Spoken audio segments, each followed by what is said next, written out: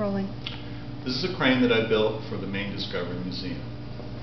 It's capable of 2 axes of motion, horizontal and vertical. The horizontal axis is controlled with this handle and the chain drive.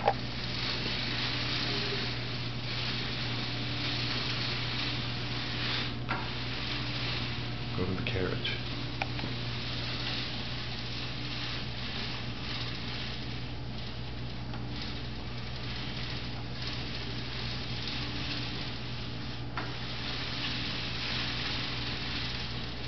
There's a slip clutch to prevent jamming at the end.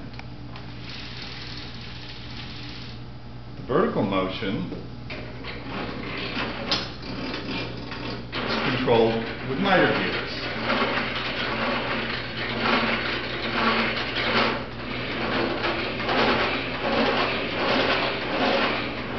The square shaft is also keyed to a slip clutch.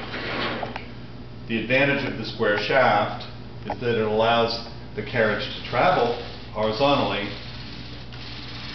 but it maintains a keyway for vertical lift.